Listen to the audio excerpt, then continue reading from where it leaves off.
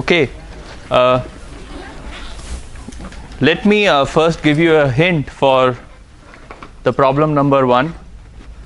So it's kind of funny because this is the first time when somebody asked me for a hint for problem number 1, even though the assignment was uploaded 2 weeks ago. Okay, so in problem number 1, the hint is, how do you prove that xk multiplied by 1 minus xk square converges to 0, right? So how would you prove that, assuming that xk is strictly less than 1? How would you go about proving this result? This equal to xk plus 1, and then take limit both sides, you will get the answer. What's your idea? Xk plus 1 equal to xk times 1 minus xk. Right. Take limit both sides. Okay. Then xk plus 1 will equal to x star, and xk also will equal to x. Yeah, actually that works. But you are under the assumption that xk is converging. Or you just equating sequence with lower. Yeah, that's the point. Okay, so what you can say is that xk is strictly greater than xk plus 1, which is strictly greater than xk plus 2, and so on, as long as each point in the sequence is strictly positive. So there is something called monotone convergence theorem, which says that if a sequence has this monotonic property, so it's always decreasing or it's always increasing. So a monotone sequence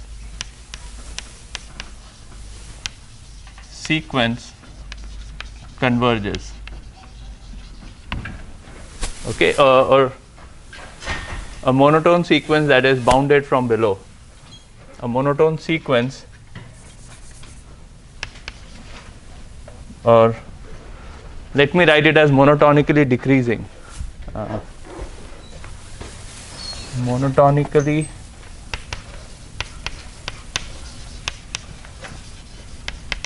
decreasing sequence which is bounded from below converges.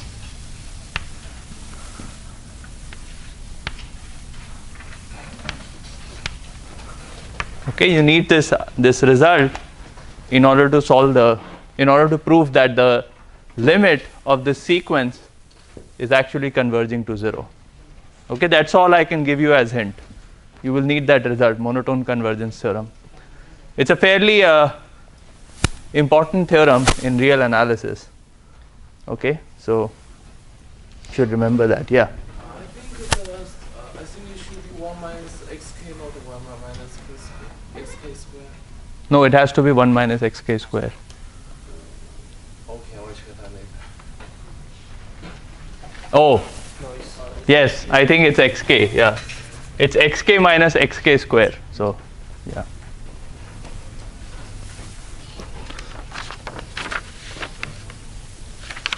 Any other question on the homework? Hint? No? All of you have done all the problems perfectly? Okay, so let's talk about manifold suboptimization method.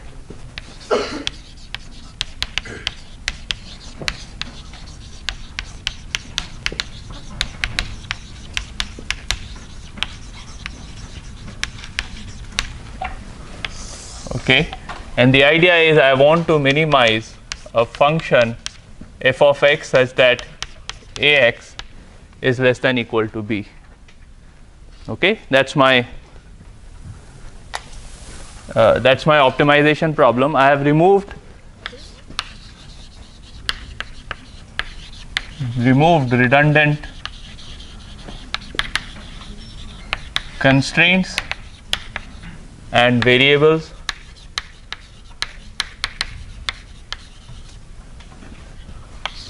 Okay, so that's the first step.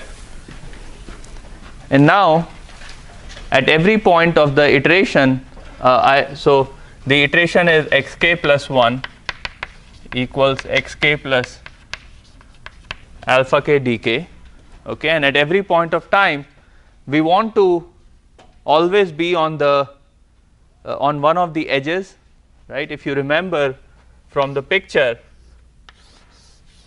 let us say this was our convex set, okay. So we always want to stay on this, along this edge, okay, one of these edges. So that's the goal. So this dk will always be along these edges.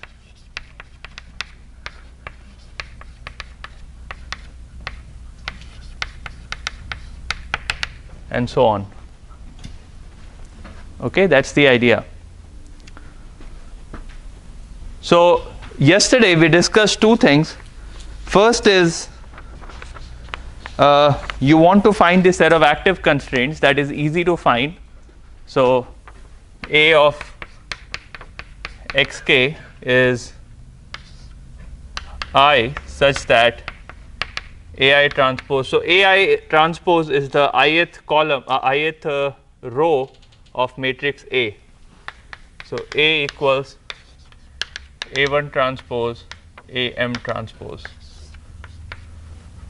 Okay. So AI transpose is the ith row of matrix A. So AI transpose X is equal to BI. Okay. So that's my set of active constraints. And then my S of xk, which is the set of feasible directions, is D such that AI transpose D equal to 0 for all I in A xk. Okay, so I'm just recalling notations from the previous lecture.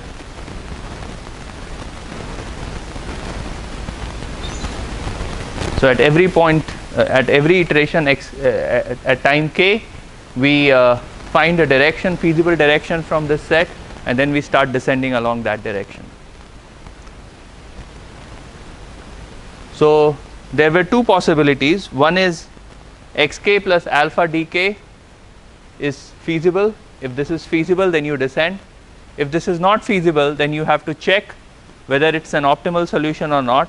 And if it is not an optimal solution, let's say you have arrived at this point, it is not an optimal solution, then you have to drop one of the constraints, okay, and then you have to drop one of the constraints and then start descending along the other direction. So when you come here, you have two options. You can either go along this direction. So three constraints are active at this point, okay. So you can either drop one constraint and move along this direction, or you can drop one constraint and move along this direction. Okay, so which direction should you choose? So let's try and solve the problem. So at every time k, we are solving this problem argmin d in sxk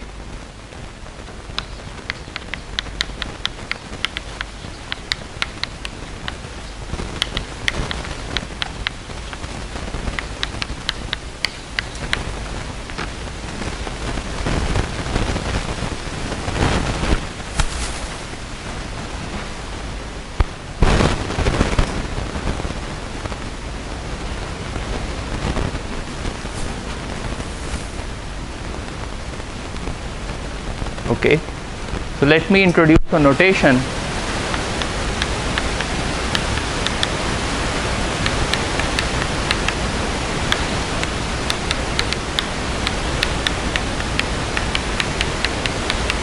Okay, so I'm going to stack all the rows of A that correspond to active constraints. I'm going to stack them together so as to construct this matrix AK.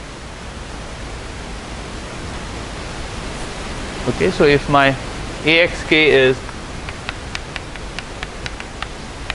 1, 5, then my AK is A1 transpose and A5 transpose.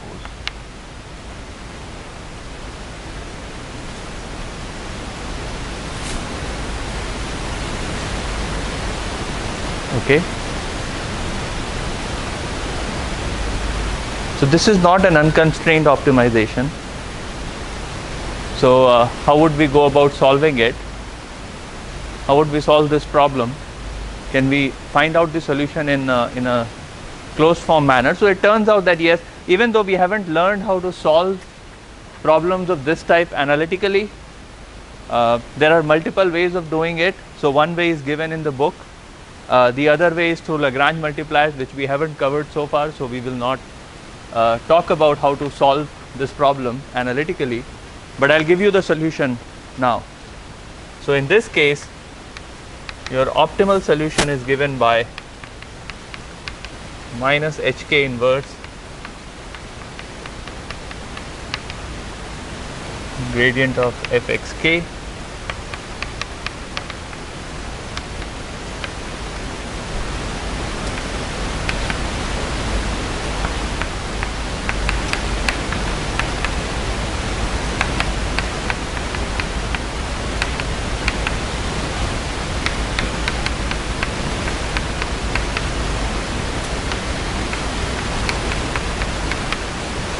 Okay, so this is the optimal solution to this optimization problem.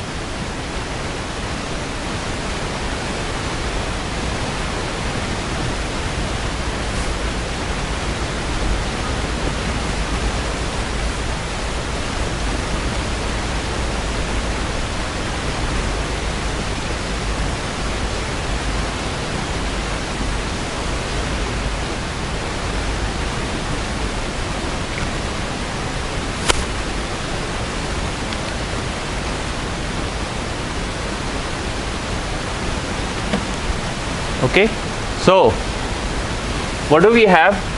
So in order to find a feasible direction, so I'm standing at this point xk. In order to find a feasible direction, I find out the set of active constraints. Then I construct this optimization problem over a constraint set, okay, which is a subspace, by the way. So it's a subspace, so I'm solving this optimization problem over this subspace, and I'm trying to minimize among all possible directions in this subspace, which directions should I descend to so that my my inner product with the gradient is minimized, right, along with some small quadratic cost. Okay, so you can think of this quadratic cost as a way to restrict the length of this vector d.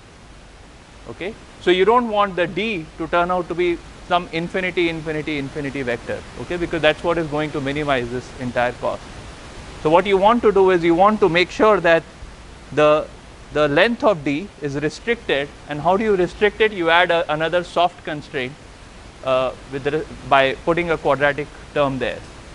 Is this term clear? Why do we have this term here? You want to minimize this part, okay, but the answer would turn out to be d equals infinity minus infinity, okay. It's useless for our purpose.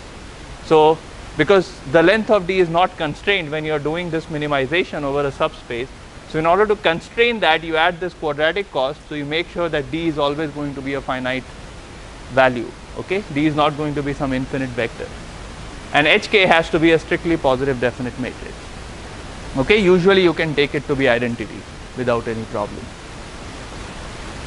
And then how do you solve this problem? Well, it turns out that you can solve it analytically using this pair of equations. So you find mu first, and then you substitute it here, and you find the value of dk.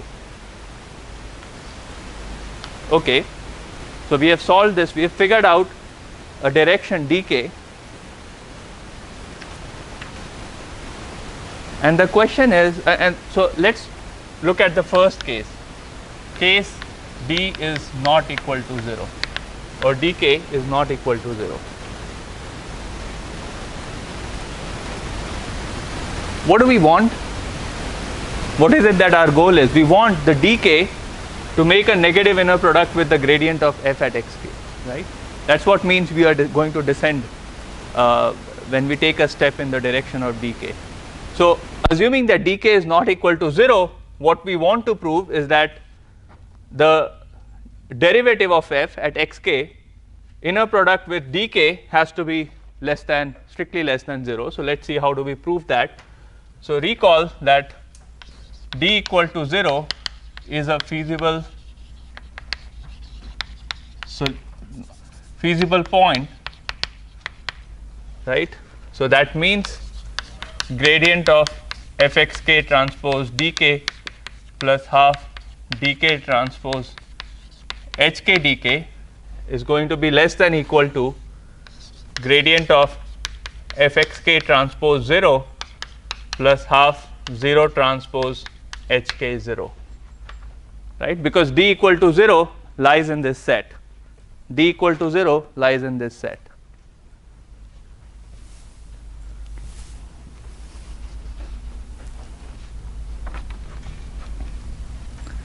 So what do we get? We get gradient of f at xk transpose dk is strictly less than minus half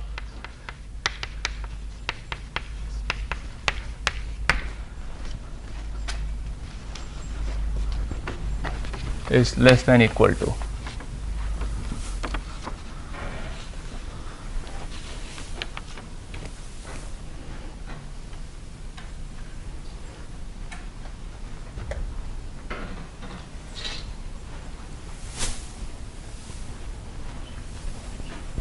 So dk is a descent direction. So dk is a descent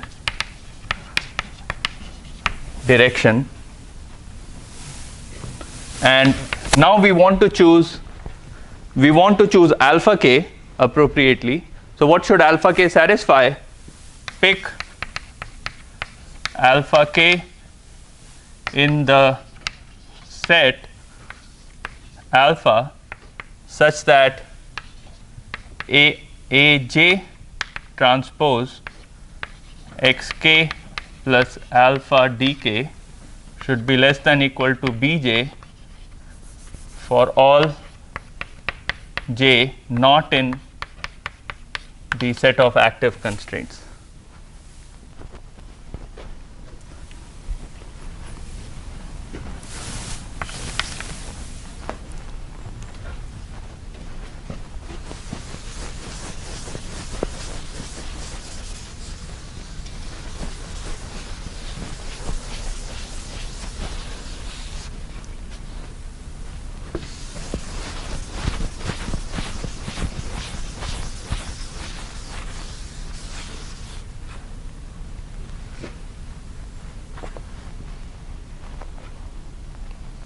Okay, questions on this part?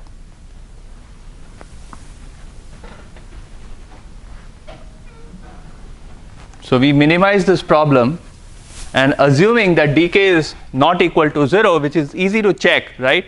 If you solve this problem, it's very easy to check whether dk is equal to 0 or not. So if dk is not equal to 0, you know that it's a feasible descent direction because it satisfies this formula, which is gradient of f inner product with dk is strictly less than 0. Okay, so that means dk is a descent direction, and you have to pick alpha k so that you don't violate any other constraint, right? So you pick alpha k according to you pick alpha k in this particular set, and you can pick it according to Armijo's rule or any other rule you like, limited minimization, and so on. What is this? HK, how do we choose xk plus 1? H, hk. So you can use second derivative of function. If it is positive definite, you can use identity matrix. It has to be any positive definite matrix. There is no restriction on hk. And this is like another minimization problem Inside the larger minimization problem, yes. Yes, so this is a inner minimization problem which is in the larger which is embedded in this larger minimization problem, okay, in order to find the descent direction. Okay, so we have handled the case dk not equal to 0 with substantial ease. So let's tackle the case where dk is equal to 0. Okay, so if dk is equal to 0, let's look at the formula for dk. So this is equal to 0. This is positive definite. What does that mean? This has to be equal to 0, right? So dk equal to 0 implies gradient of fxk plus ak transpose mu is equal to 0, and I am going to rewrite it as gradient of fxk plus summation mu I ai I in a xk is equal to 0. Okay, I am just rewriting this equation. Mu I is the ith component of this vector mu.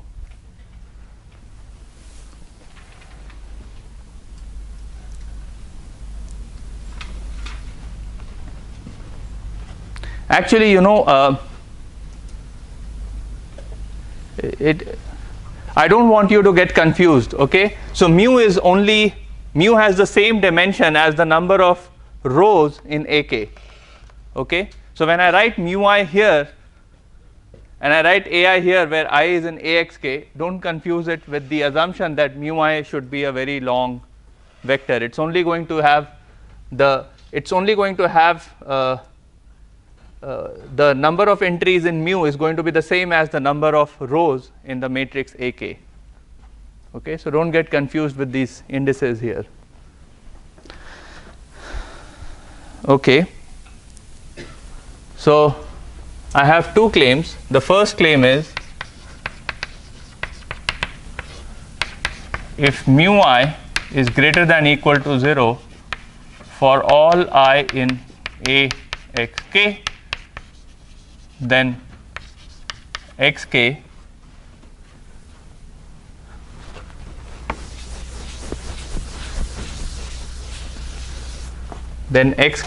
is stationary.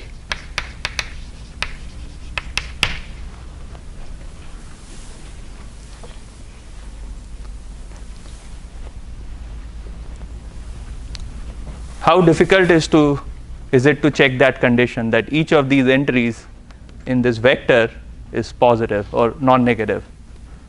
Okay, it could be equal to 0, it could be strictly greater than 0, but not negative. Okay, very easy to check. I am standing at xk. I know how to solve this. I know how to solve this problem. I have to find out this variable mu or this vector mu, right? And I can check whether mu, and I found that dk is equal to 0. Okay, if dk was not equal to 0, I am fine. But I found that dk turned out to be equal to 0. So all I have to check is whether mu is greater than equal to 0 or not. Okay, easy to check. Okay, and I have the result that I know that xk is locally optimal solution because it's a stationary point locally at that place. And if the function was convex, then you know that it's a global optimal. So how do we prove this result?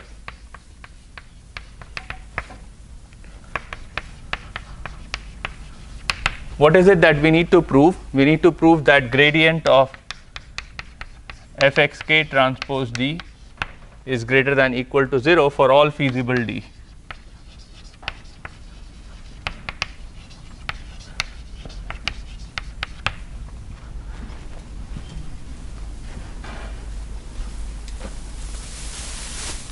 Okay, so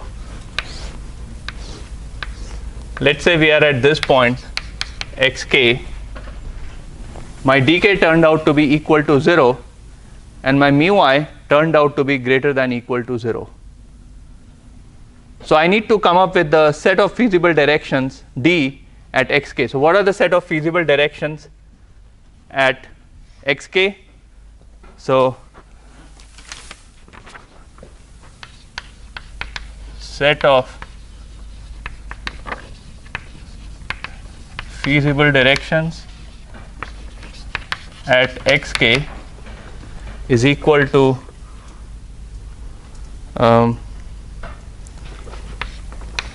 d such that ai transpose d is less than equal to 0 for all I in a xk.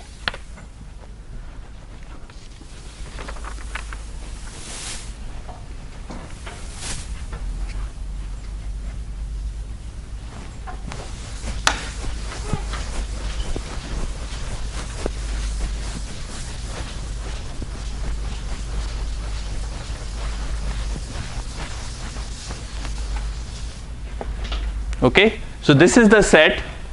So if I am standing at xk, what are the feasible directions? The directions in which if I move, I go inside the set or I stay within the set. Okay, I don't go out of the set. So that is this t, this t, this t, this t, this t, and the d on the other side of the surface, right? And then there will be d's that are going straight inside the set itself. Okay, not necessarily on the surface. So that's the set of all such d's. Okay. Okay.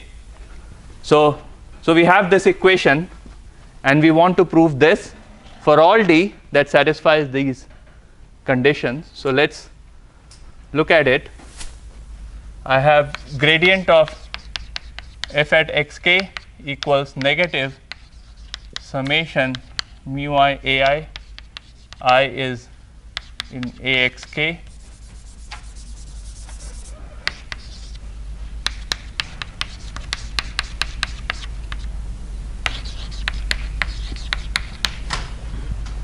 Okay, so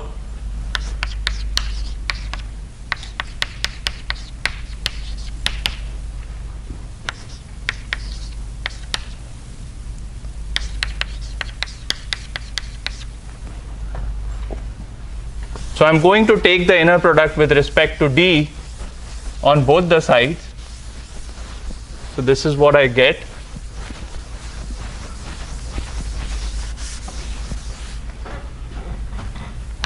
What do I have here? Mu I ai transpose d.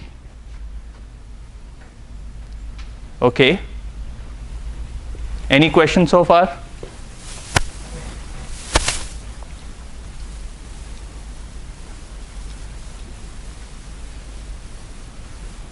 Okay, this I'm getting this equation from here. Okay.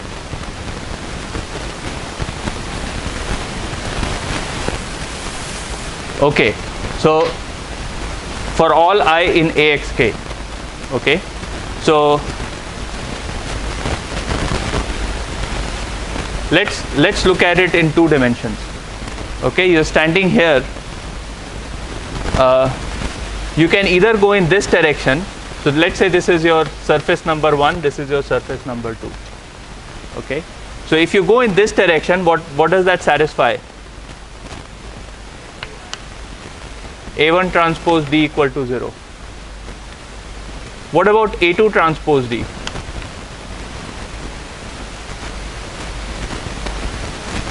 It will be less than equal to 0, because see, at this point A2 transpose, so at this point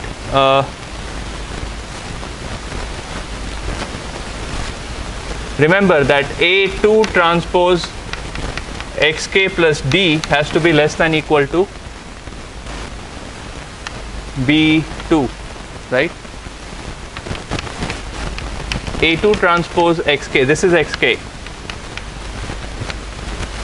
A2 transpose xk plus A2 transpose d is less than equal to b2. What is A2 transpose xk?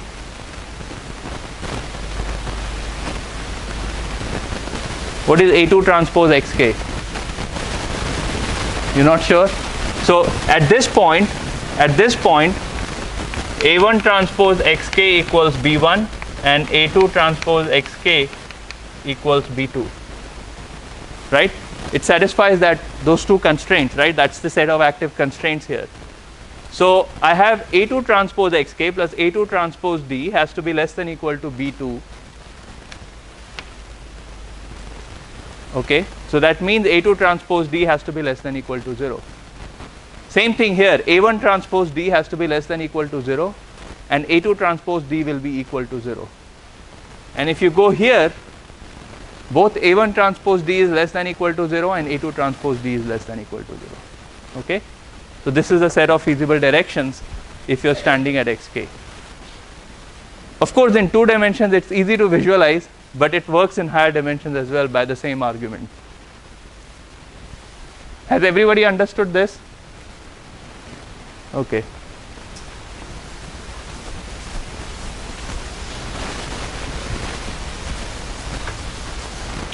All right. So I have gradient of fxk transpose d is given by this expression. What do I know? I know that ai transpose d is less than equal to 0. So this is less than equal to 0. I know that mu I is greater than equal to 0 by assumption. So this is greater than equal to 0, and then I have a negative sign. So what is this? What does this imply? This is greater than equal to 0. Okay. So if my mu I was non-negative, then my xk is a stationary point. Okay, that's what we proved.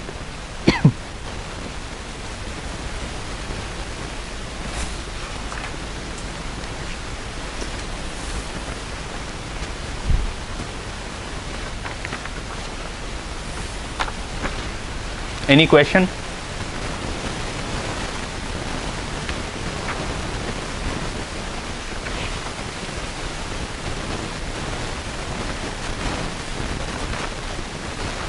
Okay. So that's proved. Now my claim 2 is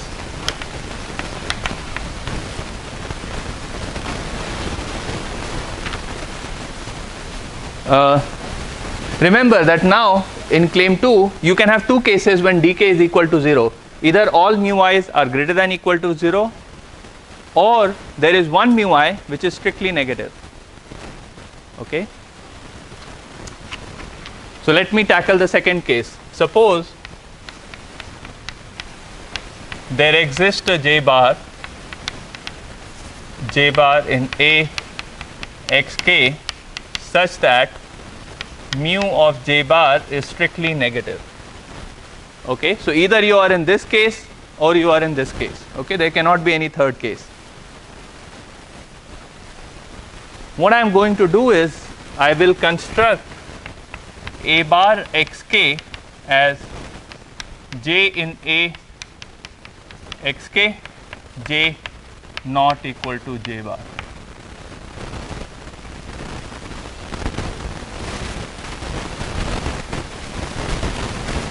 Yes.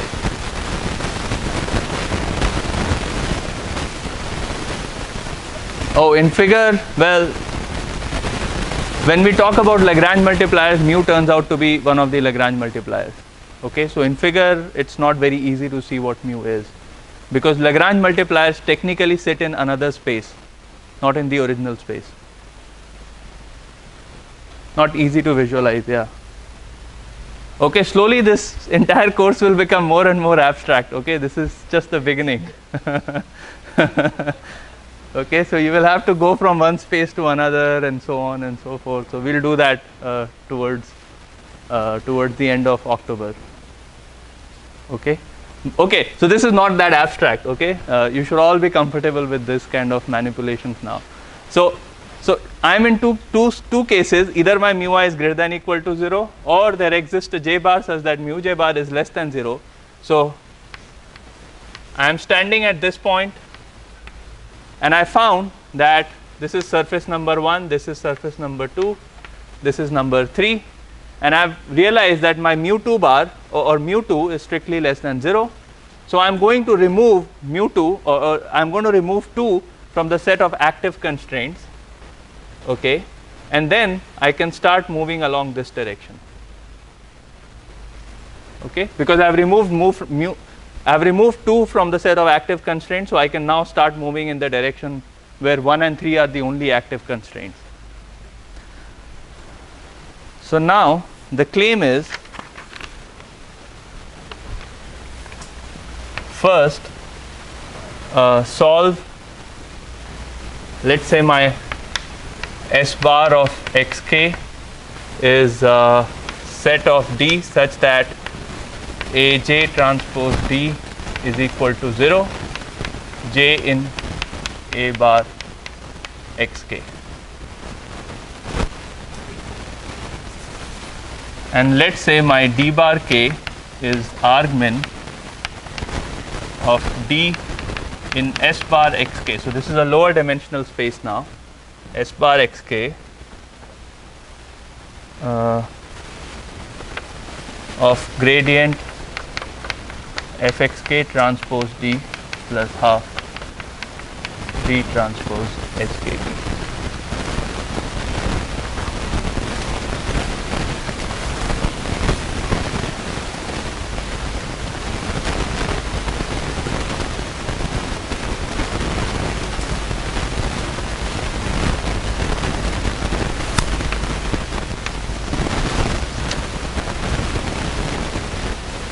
Okay. So what do we need to prove now?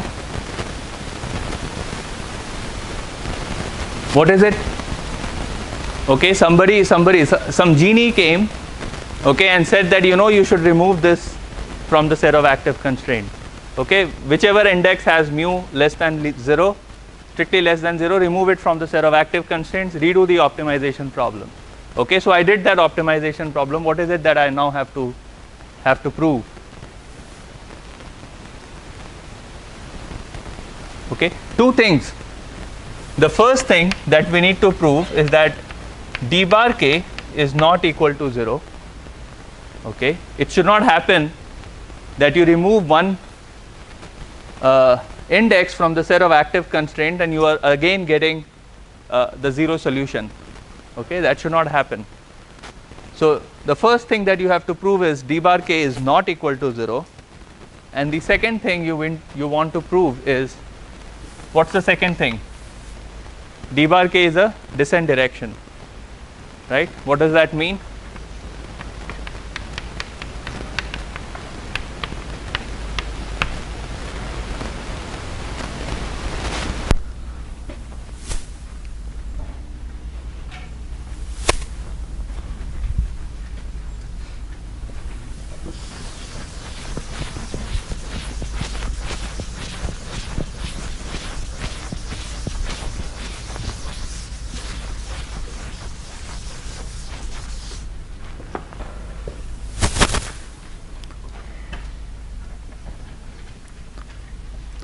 Okay.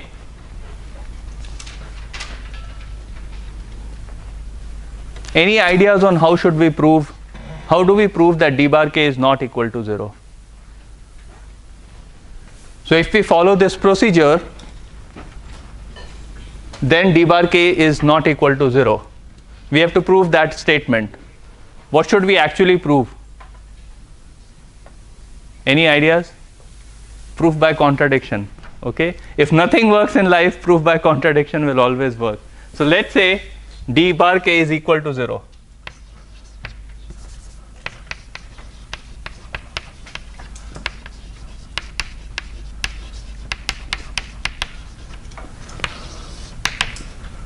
Assume, suppose that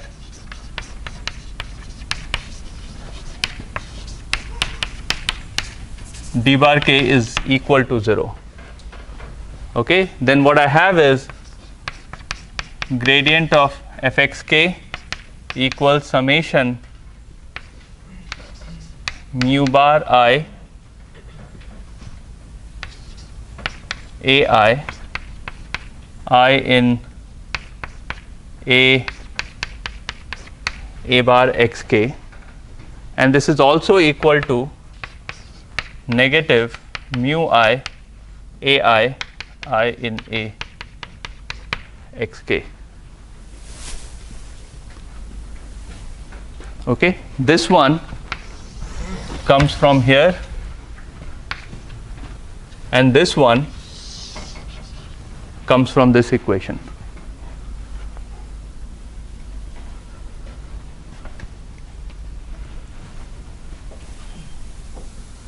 Okay,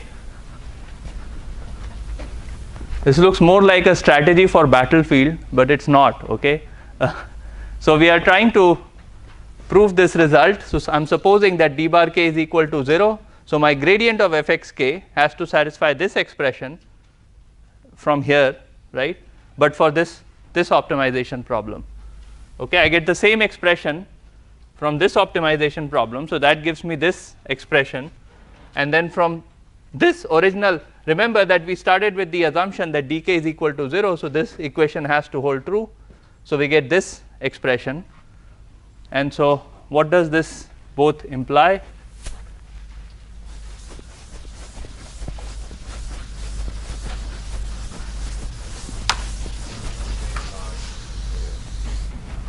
Sorry? This imply mu j bar equal to 0. No. No. No. See, mu I and mu I bar, they are different. The mu that you will get from this expression will be different from the mu that you got here. I mean mu subtract j bar. No. Because you pick j bar. Mu j bar is strictly less than 0. Yeah, so j bar is not there here. It's there. It's here. Yes. Yeah. Equal to 0. And then you have the contradiction. Not really. I don't think that's the contradiction here. Okay. So let's see what do we get. So let's subtract this from here. So what I have is summation mu I minus mu bar I ai I not in I in a bar xk plus mu j bar aj bar or whatever negative is equal to 0.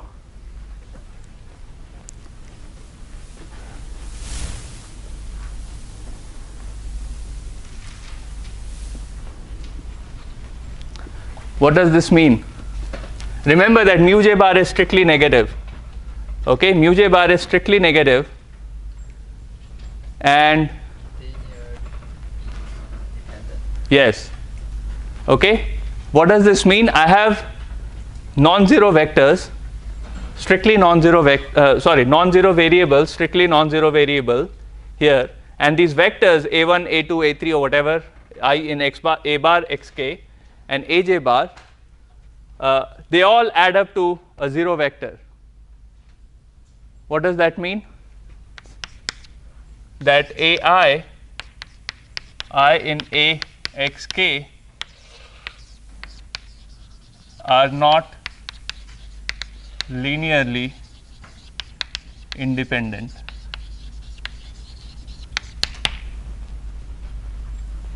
Okay, and that contradicts our hypothesis where we said that we have removed all the redundant constraints. Therefore, all the vectors here have to be linearly independent, right? So our hypothesis was that ai I in a xk are linearly independent. Okay, that was our hypothesis because we have removed all the redundant constraints. So that cannot happen. Linear dependence cannot happen at the set of active constraints. Okay, but that's what we are seeing here. So it sort of it contradicts our initial hypothesis, and therefore our d bar k must necessarily be not equal to 0. Okay, that's the idea.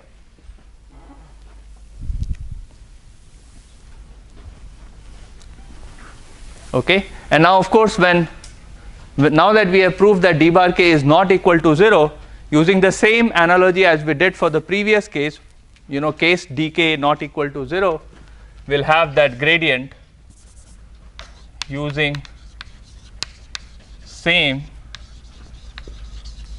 analogy as before. Gradient of fxk transpose d bar k should be less than equal to minus half d bar k transpose hk d bar k will be strictly less than 0. Okay, so this would imply that d bar k is a descent direction. So we proved both these results.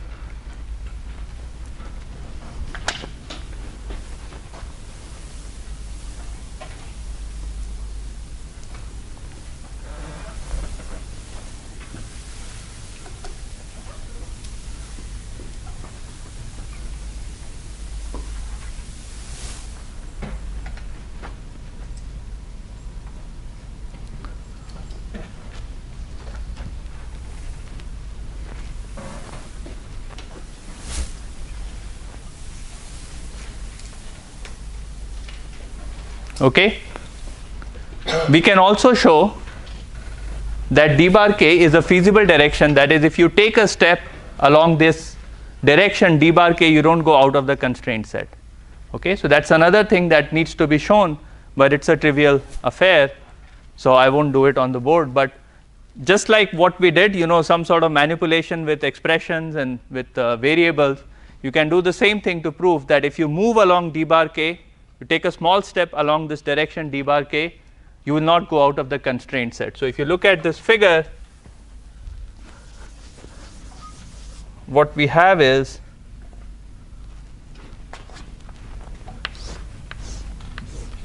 I am standing at xk.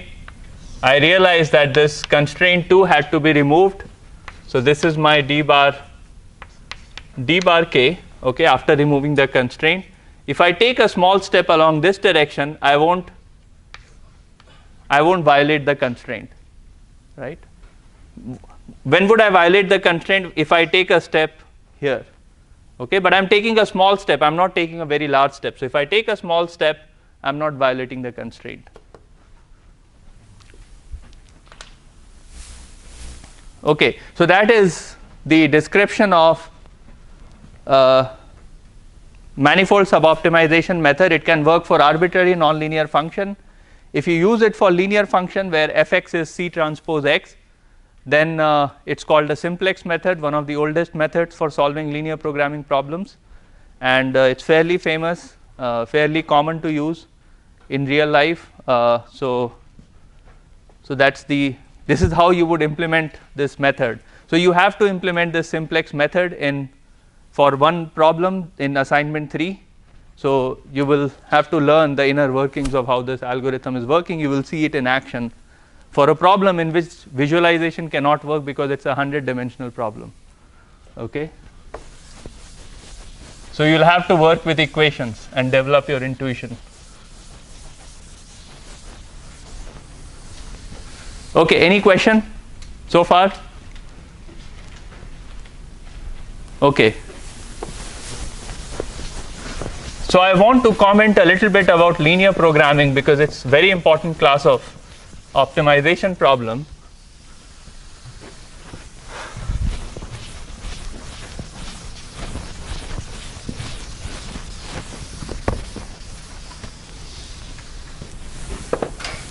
Let's say I have a constraint set that looks like this, okay, and this is given by a of x less than equal to b,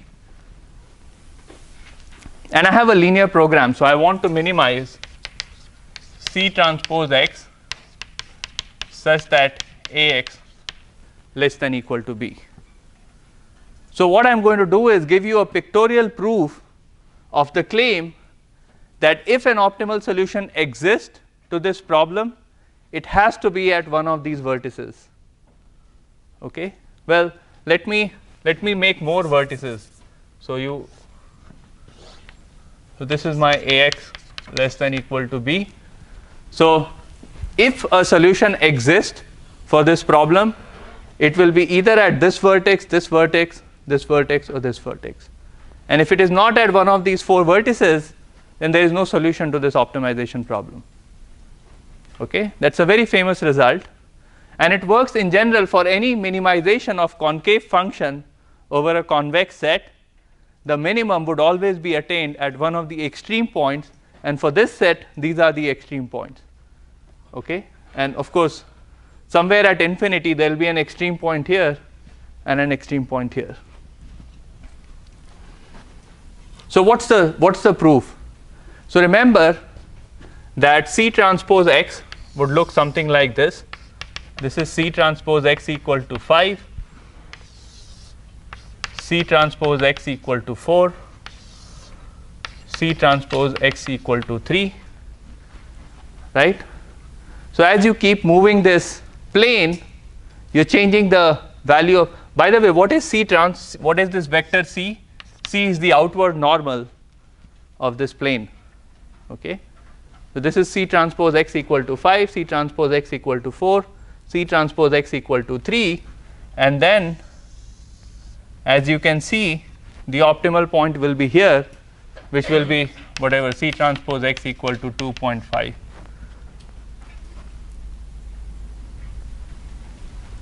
Okay.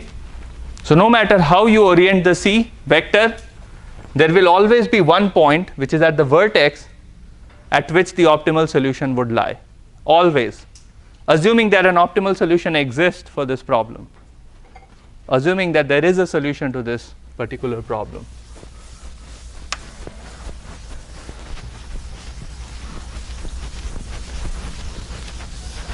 Any question on that particular result?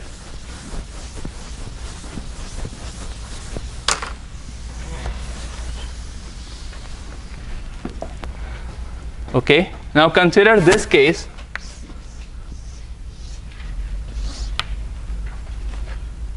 Where this is my C transpose X equal to 3, C transpose X equal to 2, C transpose X equal to 1. Okay, then you have two vertices, one vertex here and the other one here. Both of these are optimal solution to this optimization problem. Okay, so at the very least you will have one vertex that is a solution, and in some cases you will have an entire face of this polygonal region which is going to be the optimal solution. So in particular these two endpoints will also be optimal solution to that optimization problem. So what we are doing in the simplex method,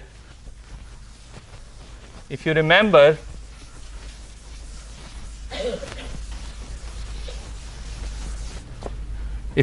what we are doing in the simplex method is jump from one vertex to another vertex to another vertex. Okay, and so in the process you are going to cover all the vertices, but what is true is every time you move from one vertex to another, you know that you have taken a step in the descent direction, so the value of the function will always reduce. Okay, so whenever you take a step, you make sure that the value of the function is going to reduce, and in the end you will reach the vertex that has the minimum cost. Okay, that's why simplex method is so famous, is because for linear programs you know that a solution would be at one of the vertices, and starting from an arbitrary vertex, if you use the simplex method, starting from an arbitrary vertex, you will keep moving from vertex to another vertex, making sure that you are always decreasing the cost in that process, and overall your total objective will reduce and you will reach the minimum if it exists within that bounded region. All right, any question so far? No questions? All right, then we'll meet on Wednesday, and what we'll do on Wednesday is as follows. Here we were moving from vertex to vertex. In Wednesday we will go from this point through the interior of the set to this point. Okay, so that's a fine scaling method, and we'll talk about that on the Wednesday class.